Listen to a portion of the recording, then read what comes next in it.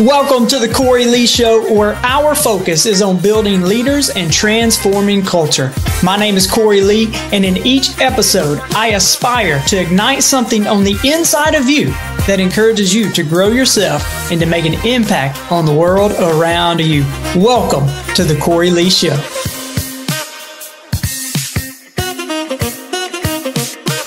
Welcome back to the Cory Lee Show, guys. This is going to be a good episode. I don't know if you scrolled and you just happened upon this particular podcast or how you found this particular podcast, but I just want you to know that if you're looking for some positivity, if you want to listen to some upbeat stuff, me and my guest today, I don't know, you got two of probably the most positive people on the planet. I'm assuming, I don't know.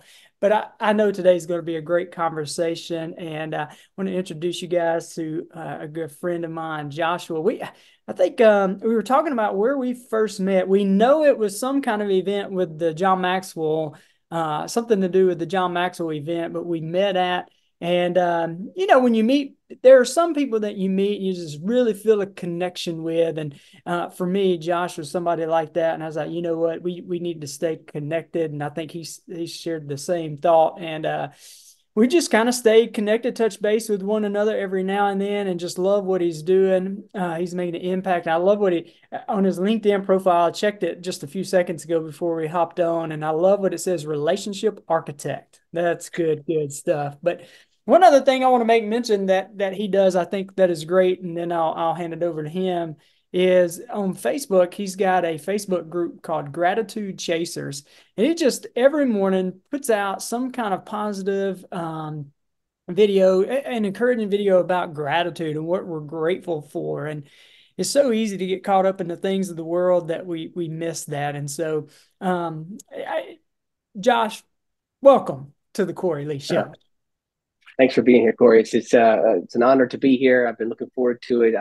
Following your podcast and following your journey, your leadership journey. And there was a huge disagreement about when we did first meet. And I don't think it matters to me. It feels like friendship at first sight. There you go. I like it. Well, I shared a little bit about what you are doing, you and your wife, Karen, making an impact there. But take us on the journey. Like, how did you get from where you were to where you are today? Yeah, it's a good question. And I just love questions, Cory. One of the things that somebody told me years ago, and I've been using it for so long, is everything we want in life is on the other side of the right question. Mm-hmm. We just have to ask enough questions to figure out what that right question is. And so I knew from a very beginning, I'm one of 7 kids. My mom and dad have 7 kids. And yes, we are Christians. Yes, they were Baptist. Yes, so everybody asks, you guys Catholic? All this other stuff. And so from a very early age, I knew that people was going to be a big part of my story. And I didn't know what that looked like, but I knew I liked being around people. And so from high school, young adult age and on, I just kind of kept connecting with people, whether it was in a career, whether it was at Chick-fil-A, or whether it was at my school or at the local neighborhood grocery store, whatever it was, I was connecting with people. And so as my careers advanced from fence installation to Chick-fil-A to married with kids to divorced with kids and I'm skipping through a lot and just kind of giving you a quick snapshot of a picture, to remarried with 2 new kids in a blended family. I've always known the Lord. I'm a man of faith. So being a man of faith, the Lord's got a plan for my life, as Jeremiah 29:11 says. And so I've been really searching the last 15 to 16 years. What does that plan look like? And how do I submit to that plan? And so in that search, in that journey, I started connecting with people and trying to find a coach, trying to find somebody to help me in my sales career, somebody trying to help me in my personal development career, help me understand what it looks like to be a leader, or what is a leader, all of these things. And John Maxwell's name kept coming back up. I think like 5, 6 different people, and Googled it, found out that there was an opening, reached out to a program advisor. And then the last 3 or 4 years has been phenomenal for me as far as connecting with people all over the world. Connecting with people like you. I mean, Paul Lemieux, I'm talking to people all the time now. Every week, I talk to somebody from the Maxwell leadership team. And so currently right now, my job is a 9 to 5. I am a IT hardware consultant in sales for a company called STS Education. And then on the side or in my nighttime, I do consulting, training, and coaching with the Maxwell leadership team. Discs is part of a DISC. And that's kind of how I've got from here to there in a small nutshell, Cory. Yeah, yeah, I like that. I think it's funny. Are you guys Catholic? Okay, uh, that's good stuff. Well, hey, one of the things I wanted to ask you just straight off the bat right there is your group gratitude chasers, and something like that. There was some thought put into it. Sometimes there's an event that happens or it sparks a thought, an idea is sparked. And I just want to know like the genesis of that group. Like, why did you start it? Where'd that come from? Great question. So in my searching journey, I've realized that there's a lot of negativity Mm. out in the world. And then I think there's a study that says it takes 5 to 6 positive thoughts to combat one negative thought. And that math just didn't make sense to me. And the way I'm wired is like, I don't know why. I just see the glass as always half full. So like I'm always able to be like, there's more opportunity, there's more of this. And I'm a natural optimist. Somebody says I'm an eternal optimist. And so I was like, well, I heard a phrase by a good friend named Jeff Henderson one time that said, use what you have where you are. Mhm. And so I was like, well, I'm connected to people on Facebook and I don't have a lot of time, but I've got 5 minutes, so I can put a video out or a post out. And I started doing that about 5 or 6 years ago, and it was gaining traction. And people were responding like, keep this going. This is encouraging. I built up relationships and friendships through that interaction. And then I think it was at the height of COVID, like sometime March or April of 2020, where I was like, I don't know what God's going to do, but I have to be obedient. Mhm. And I was like, well, what does it look like? And I did put a lot of thought and process. And I'm an avid note taker, Cory. And so I have notes on my phone and my digital app, my Evernote app of just thoughts, ideas, projects, people's names, stories. Just I'm tracking stuff all the time because I travel a lot and talk to a lot of people. And so I said, what would it like if there was a space that every day people could hear something encouraging? Mhm. And no matter what went on in their life, they had a space or a reminder that things can get better or that there's a note. Because you never know what one little phrase or one hi, how are you? Or hey, did you think about the problem you're going through this way might do for somebody? Because I know for me, I've had lots of people. We talk about how I got from here to there. I could name hundreds of people, 15 mainly, that have always been at the forefront of my mind, that have helped me stay focused, that have helped bring about clarity, that have brought encouragement. I've lived off of other people's positive and opportunity and encouraging stories. And so then I started adding all this up and thinking, Lord, I don't know what you're going to do, but I've got about 2,000 people on my friends list. I'm just going to invite them to a group and say, if you want to be a part of this, I'm going to post something every day. So for the first 3 years of the group, every day at specific time was a little message. Simple as that. And it got to like 600, 700 people. And then there's like 730 or 40 people in the group now. And it's shifted a little bit over the last 4 years. It's not every day, but I can tell you that the stories and the people that I have talked to since joining that group or starting that group have been profound and pivotal in a lot of areas. And so it's been a lot of fun. I've had a few other people post sporadically. And so that's kind of how the genesis of Gratitude Chasers came about. Oh, the name's fun. So I thought, like, taking the fact and the study of 5 or 6 negative thoughts to combat, 5 or 6 positive thoughts to combat one negative thought. What would it look like if we switched it and we just chased gratitude? Yeah, come on. Because, like, if you just chase it, if enough people chase it, it's contagious in the best way, Yeah. right? And you think about it, right? Gratitude is contagious. And you think about people who are the most generous people, 99% of the time, they're most happy people. Yeah. There's some connection to being grateful and fulfilled life. Like there's just a connection there. So, Man, I like that, and I love what you're saying too, because you can go on any kind of social media website or site and platform. Sorry, come on, get in the game. Platform, and you can see any kind of negativity that you want. And I often say, man, it takes zero talent to call out the problems in culture. It takes zero talent to call out all mhm. the challenges or the dirt in the lives of other people, but it takes a leader or a champion to really call out the gold or to offer solutions. And chasing gratitude is one of those solutions. And I've been thinking about, well, I love what you said, chasing gratitude, because what I have found is it seems like the majority of the stuff you see on social media is opinions and or negativity, but it's almost like the positive people, uh, they're the silent majority, I think. Like they're more Mm, silent, and the negativity is just so loud. And I love the fact that you're saying, I'm going to get loud for the right thing.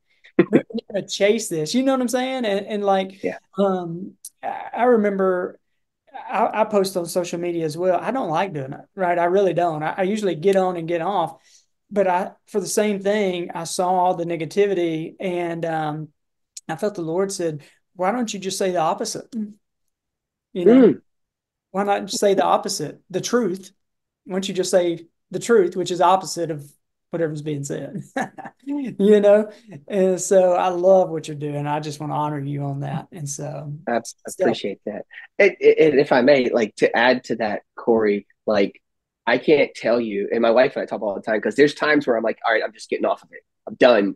I'm getting off. Like it's not making a difference, or I'm exhausted, or it's becoming. Oh, this is the challenge for me, Cory. I don't know if anybody else struggles with this. It's becoming more than it's supposed to be. Yeah. For a guy who's wired like me, who enjoys the praise of others, who sometimes seek it out in an incorrect way, right?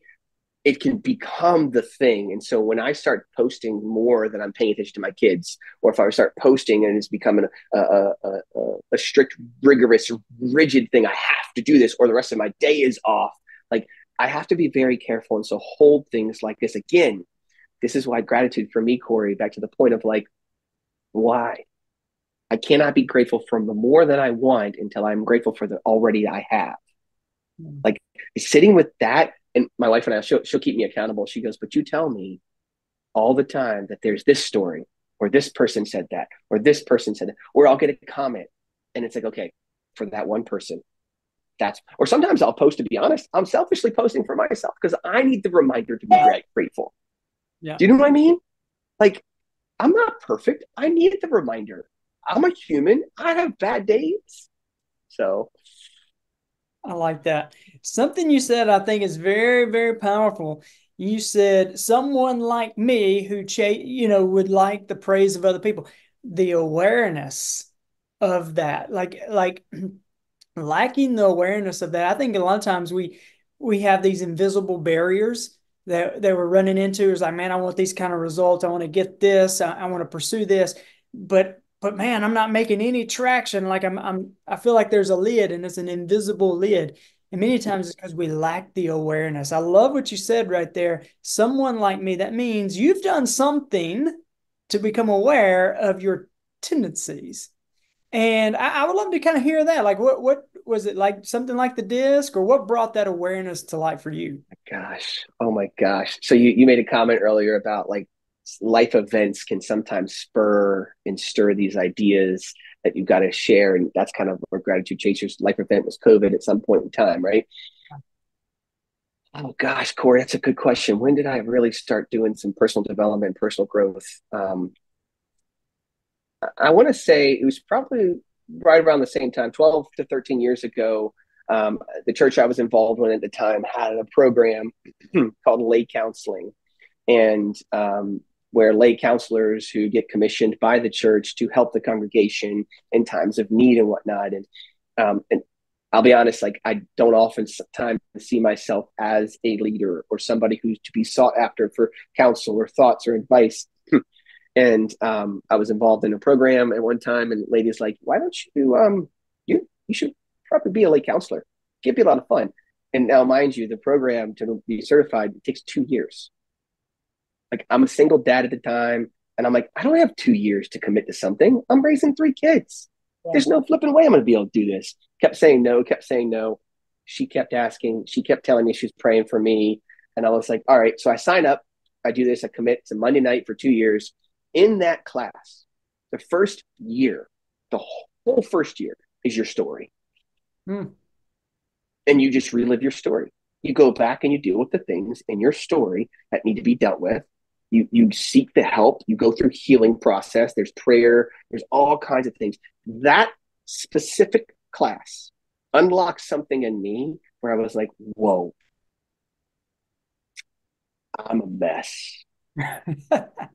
And like, I need help. And so that was when the start of the journey of like, okay, there's a verse, I can't remember where it is in the New Testament, Cory, but it talks about the speck in your eye and the plank in your brother's eye, or the speck in your brother's eye and the plank in your eye.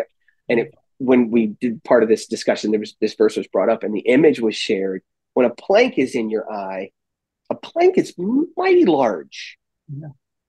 And when you move your head and a plank's in your eye, you're hitting people, you're hurting people. That image I'll never forget. And so that kind of started the conversation of like, hey, and you do these practices, you literally do this practice of like, you take a group of people, I think it's 3 people, like friends, close acquaintances, maybe work people, and then the people who are closest to you. And you interview and you send questions out to those 3 groups. You pick 5 people in each group and you ask them how they see you. Mm-hmm. And then you spend time working through that in this class. So that process was very humbling, very humbling. And it's kind of built a rhythm in me to really have some checks and balances with the people that are closest to me more often. I think you and I have actually had some of this conversation about like, hey, this is what I want to be saying with my life. What are you seeing in my life? Yeah. And then being okay with the answer, like not getting defensive, not correcting it or defending it. And it's like, you know what? I love you and I appreciate that. I need to sit with that and process that. Yeah, yeah, that is really, really powerful. And um, I, I hope I know you didn't get offended when you said I'm a mess. I kind of chuckled because I wasn't laughing at you because you were a mess. I was like, wow, I think we all, man, what a revelation. I think we all kind of got some stuff we can work on. You know what I mean? And I think so powerfully, um, a lot of us don't want to look down that road and to deal with some of that stuff, but that's really how we improve. And when you said that about the plank sticking out of your eye and you're moving and you're hurting people, it reminded me of this Jim Rohn quote that I shared the other day, and because it's just fresh on my mind, and I want to share it here real quick. So Jim Rohn, he's probably one of my favorite old school motivational guys, right? Oh, so Old good. stuff. And this is what he said. He said, the greatest gift you could give to someone else is your own personal development. And he said, I used to say, like, this is what I used to say. If you will take care of me, I'll take care of you. Now I say, I will take care of me for you if you will take care of you for me. I'm going Mm, to take the plank out of my own eye. I'm going to work on the things that I've got to do so that I'm not knocking you out with this plank. And then I can take care of you by me taking care of mm, myself. And so, man, that's such a powerful thing. And one of the reasons I wanted to ask that question, the awareness. Man, awareness about my tendencies is so powerful. And you mentioned DISC. You facilitate DISC. You help teams with DISC. You help other other leaders one-on-one with DISC. And DISC, for those that don't know, is just a personality assessment profile. And one of the things I've seen people fall into with that is they'll say, "Well, I'm just a D. I'm a D. That's who I am." And and anything like that is all it is to bring awareness of your mm, tendencies. As an I personality, my tendency is to speak in vague generalities or to be impulsive or, like you, like the praise of other people. When I can recognize that as my tendency, it doesn't mean I have to stay like that. yeah. It means I can change. I can change. You don't have to stay a D, right? Or if I recognize my tendencies. And so anyway, man, that was pretty powerful. I love what you said. Can I add to that real Yeah, quick? let's go, brother. Yeah, go for it. I've had this thought stirring in my heart for a while about, as you navigate this awareness that you're talking about, like there's a book called Boundaries by Dr. Henry Cloud and John Townsend. And in the book, it talks a lot about what boundaries are, how to recognize them, especially in relationships. Now there's like 17 iterations of boundaries in relationships, boundaries in kids, boundaries in work, like all these different boundaries. But what I love about this awareness is it creates a boundary identifier. Like Yeah. an awareness is a freeing tool. Listen to that, right? Like for me, it was so freeing to have a conversation with my kids and be like, that's a me thing, not a you thing. Yeah. Now I can approach this conversation and this relationship in a way that's honoring and valuing versus defensive and critical. And the awareness is it's almost as if you're walking around. Again, there's this phrase, and I cut my thought off because hurt people, and free hearts help free hearts. Ooh, let's go. And so, like the awareness you're talking about, like it's hard work on purpose because freedom doesn't come without a cost. Yeah. And so Ooh. when you said it's a hard that, like, I love that you harped on this because one of the things I'm learning, Cory, and I'm curious about your journey too. So like as you're asking me questions, I'm thinking of all kinds of questions I want to ask you. I'll tell you, like I tell my kids, hey, I'm the question asker here. No, I'm playing. I'm playing. Go for it. No, one of the things I'm learning a lot about is sitting with things. Yeah. Like in our fast-paced culture today, I mean, the thing is, the platforms are called Instagram. Like, like it's instant gratification. Why is it so hard to sit with our emotions?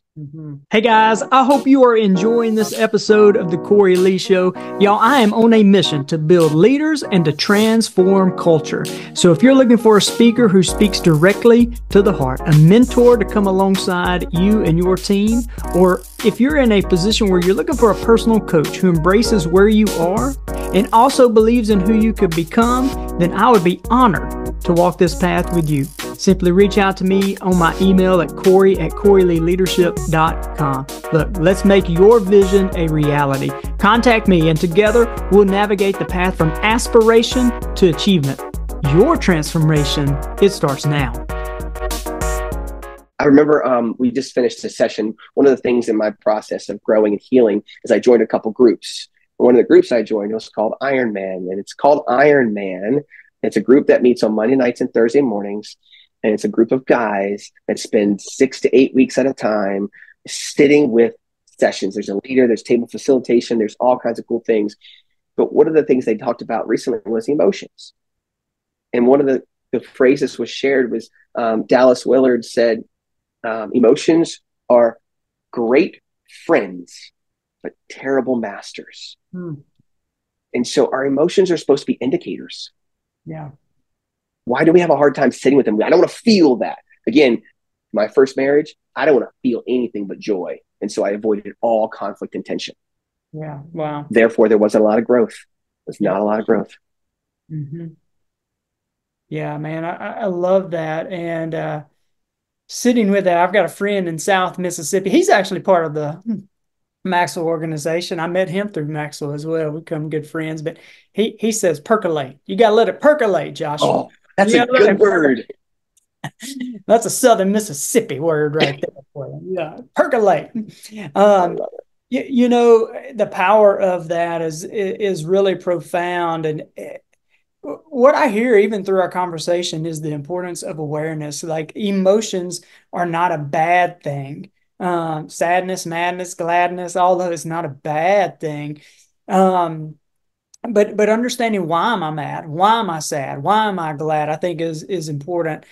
I may have shared this on this podcast. I'm not sure, but a couple of years ago, I had somebody I really respected. She said, "Hey, I want you to meet another coach in the area. This coach is another coach." And I was like, "Man, I don't want to meet this person. I have no desire to meet this person. I ain't got time to meet with this person." That's what I wanted to say. And And she kept harping on me, kind of like what you had said, somebody harping on you. And because I respect her, I finally went and did this. And as I as I met with this lady, it was a good interaction. But I left, and Josh, I was mad. I was mad at this lady. I was mad at this lady, and I remember it's like, why am I so mad? Why do I Hmm. not like her? And I was sitting on that, right? I wasn't trying to feed fuel to the fire of me being mad, but I was like, why am I mad? Because this Yeah. lady was nothing but kind. She was super nice. Like she did nothing to make me mad, but why am I mad? And so I Hmm. asked the Lord, I was like, why am I so mad? And he reminded me of for me, Josh, one of the things that I have is I've never thought I was very smart. And so when I get around Hmm. intelligent people, I get oh, what's the word? Anyway, I tend to freeze up, or I get intimidated. I get intimidated by highly Hmm. intelligent. And so I was intimidated by her intelligence because I could perceive she was really intelligent. She was using some words I didn't know anything about. Yeah. Not percolate. Yeah, she went. Oh, yeah, that's right. And so I was mad, and when the Lord reminded me, you feel intimidated by her intelligence, and that you think she could serve your clients better than you could. Mm. And he said, but I want to ask you a question. Do you want to rely on the wisdom of man to serve your clients, or do you want to rely on my wisdom to serve your clients? Like what he's saying is, do you want to become more intelligent and rely on your intellect to serve people, or do you want to rely on my wisdom? It's like, you know what? I'm gonna rely on you. I'm good. but but I would have never discovered that if I hadn't sat with the emotion, like you said. And so yeah, that's a powerful thing. Yeah. Again, it's the freeing tool. Like, but we're not taught this as children or young adults. Like, Yeah. because everybody's in their little tunnel and their little zones, and parents have so many things going on. So, like, I don't know if this is where we were going with this conversation, but Cory, think about this for a minute. Just got our water. We talking, John. I know Talking. it's so good. I just hope that people are hearing it, man, because there's so much in this. And if anything, I'm getting filled up and encouraged by this conversation. And like, think about it for a second. The family dynamic. Hmm. You talk about like the things like somebody told a spiritual mentor told my wife years ago that the first 40 years of your life, if you get to live after 40, you're screwing your life up. The first 40 years, you're So I've screwing your life got up. one more year. I've got one more year. Sweet. It's The next almost gonna 40 be years, good. the next 40 years, you're spending repairing it and figuring out what you did wrong and making up for all your things you did wrong. And it's like, think about it for a second. Think about our education system. Think about our culture, our laws, our legislation, all of these things. And it's like, are we really talking about and setting up our young people for what it really means to be who they're meant to be? Like, no, we're setting them up to say, think about what you want. It's all about what you want. You be whatever you want to be. And it's like, I got 5 kids, Cory, and we talk about this all the time. And the thing I tell my kids all the time, get good at talking and relating to people. Oh. Mm. Everything you do in life revolves around that. Everything. Just get good about talking and relating with people. And then you can learn a skill. You can go to school to get smarter about something. But if you can't relate to people, it ain't going to matter. I agree. Hey, let me ask you something. I'm gonna ask you this. All right. You in IT. I love your Okay. questions, man. Come on. What about that person? We're gonna go the negative route, right? Like that person is like, man, this AI stuff, man, it's gonna take everybody's job. There ain't gonna be no people. There will be no need for people. With what you just said right there, knowing and how to communicate and connect and relate to people, number one skill. What about those people who say, well, that's not going to be necessary because we're going to have AI? You got any thoughts for that? Interesting. A lot of my conversations with my customers and leadership is about around there's a part of it, if not every day, with AI. I will tell you, do not run for it. Do not run from it. Yeah. Like, learn to understand its uses. And I'm still learning to understand how to implement some of the solutions that AI can provide. If it's a time saver, if it's an efficiency tool, then yes, I want to be a part of it. Um, you will never get rid of. Now, listen, let's talk about other things. Like AI is just the next thing, Yeah. right? Like there's already been advances in technology. Like doctors aren't doing surgeries the same way they did in the 1900s. Yeah. Like there are tools that are doing surgeries for doctors that they don't have to do anymore because there's tools advanced for them now, and it's saving more lives. And so I think that there's a double-edged sword with AI, just like the internet, just like a gun, just like all these other things. It's a tool to be used for the benefit and efficiency for all. The question is it going to erase jobs? Most likely, yes, it's going to erase some jobs. It's not a bad thing. That just means we, as a culture, as Tim Elmore says, we have to adapt. Yeah. Yeah. So it's not something to be feared. Like, learn to understand your role with it, your relationship with it, and then adapt however you need to adapt. If you don't want to use AI, do you remember like this when smartphones came out and like our grandparents were like, I don't need a smartphone. I got my phone on the wall or my flip phone. And now my grandparents have smartphones. They Yeah. use the smallest percentage of the smartphone, but they have one. They've Yeah. adapted. Yeah. That's my Totally. thoughts. No, I totally agree. And I like what you said, don't run from it. And I think even in that, at the end of the day, the skill you're teaching your kids is going to be required no matter what. And that's the ability to communicate and relate with other people. And one of the number one skills. Totally agree with that. And so, Josh, did you do a video today? I did. I did post a video today. Can you share some of the content from that? So today's was on Psalms 37:3, I think, if I remember correctly. So one of the things in Psalms 37:3 says, trust in the Lord and do good. Dwell in the land and befriend faithfulness. And so this verse has been a rock for me over the last few weeks. And I've sent it to a few people and shared some thoughts, and we've had some good conversations. And so I was thinking about what the Lord wanted to share. And when this verse came up, you think about it, trust in the Lord. Like there's a component of trusting. Like we're all trusting in someone or something. It's just how aware are we of what we're trusting in? And when I put my trust in the Lord, what else is happening? And it's like, oh yeah, do good. Like that's such an easy thing to do, but we all get caught up on. Doesn't say do perfect. Doesn't say do without any flaws. Do good. And when I hear that word good, the word good, I think about the benefit of all. Mm-hmm. Like what's good for all may not be good for me. And so how do you move towards that? So this is what this verse does for me. And there's a couple, befriend faithfulness, dwell on the land. I think there's some reality of like, I can't remember who said it. Pat Goodman says it a lot. Good mentor friend of mine says, you might as well be used to God where you are because you're of no use to God where you are not. And so for me, it's like, I have a job. So how do I be good, do good, dwell in the land, do my job, responsibilities where I am?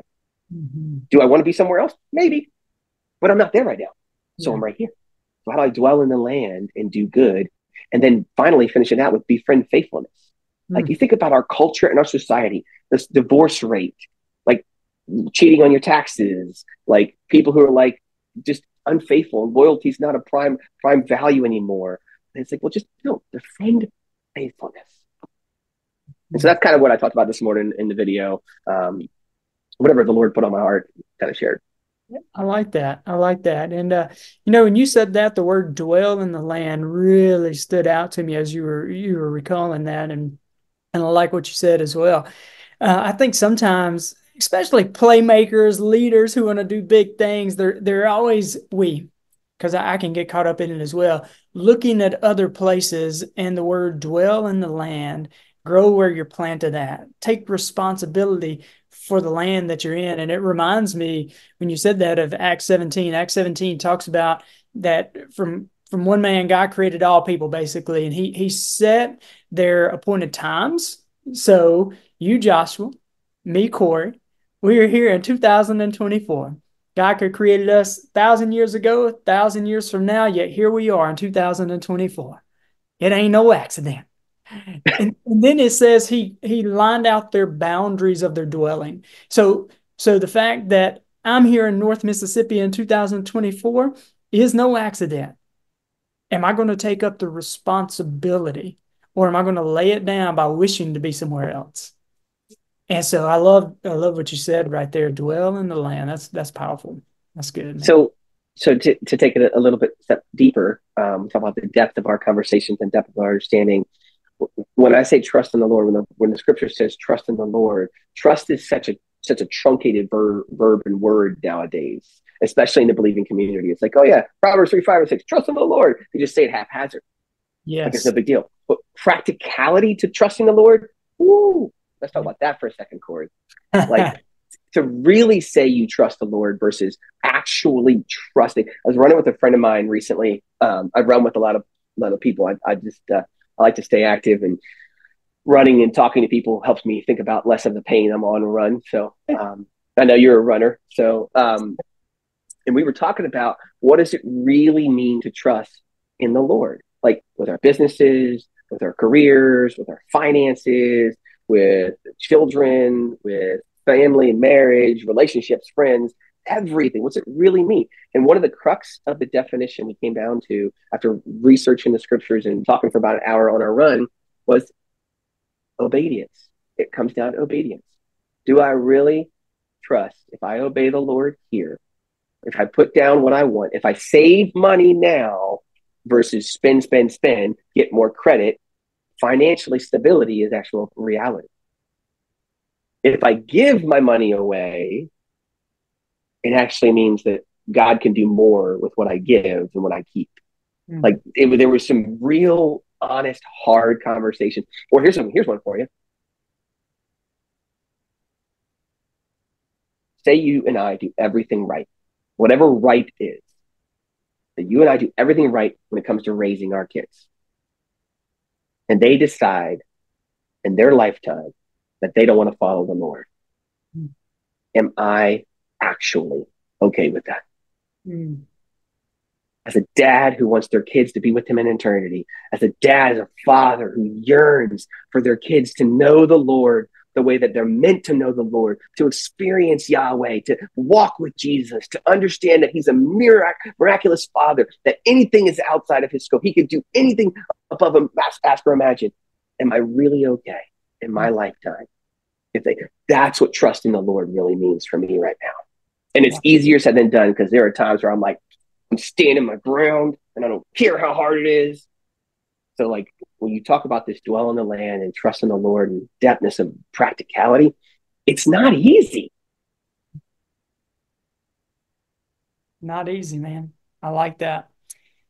I had a conversation with a guy the other day. He said something along what you said that was really profound to me. He said, so Joshua, if your preacher, if your pastor came up to you and said, hey, I want you to fill in Sunday and preach this Sunday, he said, your week would be totally different, right? You'd be sitting with the Lord, you'd be studying, you'd be reading your Bible, you'd be like, Lord, what you saying? I have nothing. What are you saying? And he said, if your pastor asked you to speak and preach on this Sunday, your whole week would look totally different.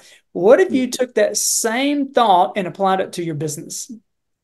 He said, what the point he was trying to make is we tend to separate ministry from what ministry is supposed to look like. Ministry is supposed to look like the preacher preaching on Sunday, and then not seeing our business as ministry.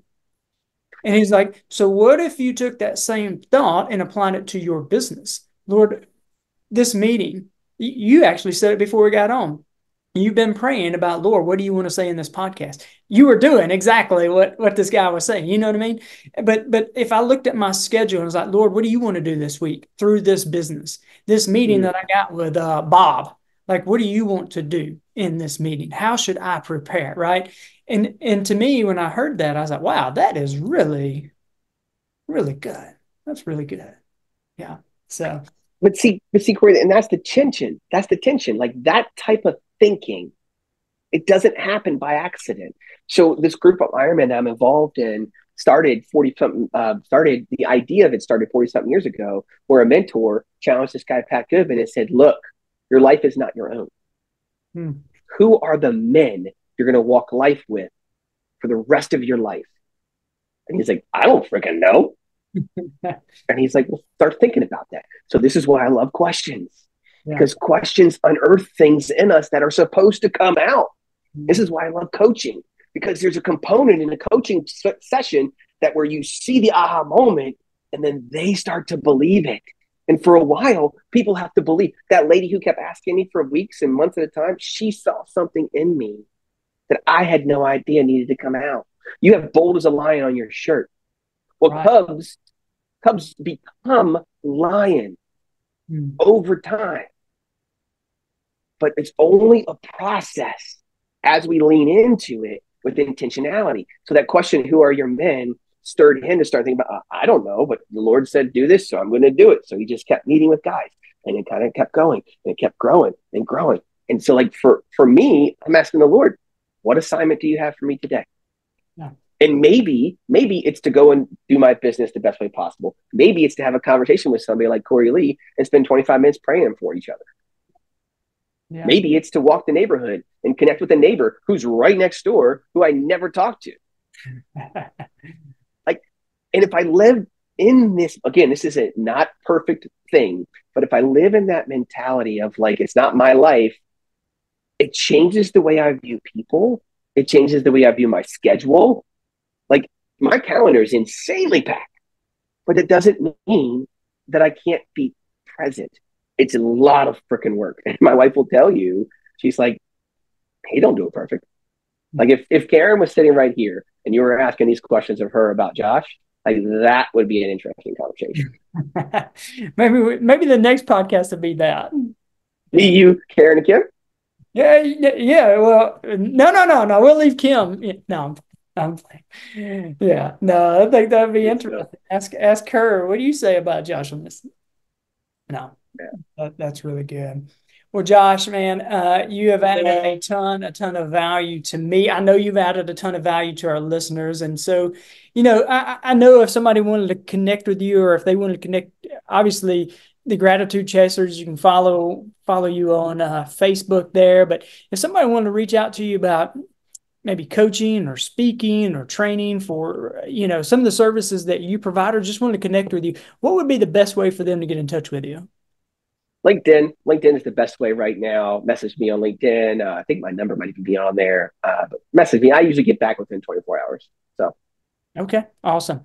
And I'll write out that and have a link in the show notes below. But Josh, man, truly appreciate you coming on the podcast. Added a ton of value today, man. Yeah, it's always good seeing you, my friend. I appreciate the time and the opportunity, and keep up the good work, man. God's doing something good. Awesome. Well, thank you. And thank you guys for taking a listen. I know Josh has made an impact on you. And if he has, make sure to put a comment down there and we'll pass that along to him or reach out to him directly. Make sure you like and subscribe so you can stay up to date. But also one of the ways that you could help us get this message of hope and positivity and all that kind of good stuff out is to share it, share it with a friend, family member. And we would truly appreciate that. Another way is you can, I think it helps with the ratings to have some reviews. So hit that 5-star. I hear people say that all the time, hit that 5-star review. Anyway, it truly does help with the rankings and ratings, so it gets noticed. I'm not trying to be noticed. Josh isn't trying to be noticed, but I think it's the message that we want to get noticed. The message of positivity. We want to chase gratitude. And I love what Josh said in the beginning. He wants to flip that 5-to-1 ratio. Right. And that's what we hope to do. And I hope this podcast has done that for you. And so we appreciate you guys. Hope you have an awesome day, and God bless. 3, 2, 1. Okay. Thanks for joining me today. I hope I have added value to you. And if you have found value in this episode, let me know. Drop a comment and make sure you share with a friend or family member. See you next episode.